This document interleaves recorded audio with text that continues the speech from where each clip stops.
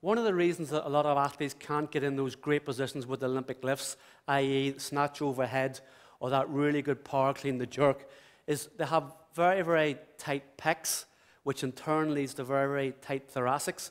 So we need to loosen up that pectoral area to get the thoracic nice and loose so we get the hands over the head and be in a really good position. So here, these are two great exercises for loosening up that pectoral area. First exercise is just a med ball roll on the pecs. So doing the right side first, put our right hand behind our back, and we roll that med ball all over the pec region, especially in front of the shoulder, where a lot of it is very, very tight, and in around the pectoral towards the midline.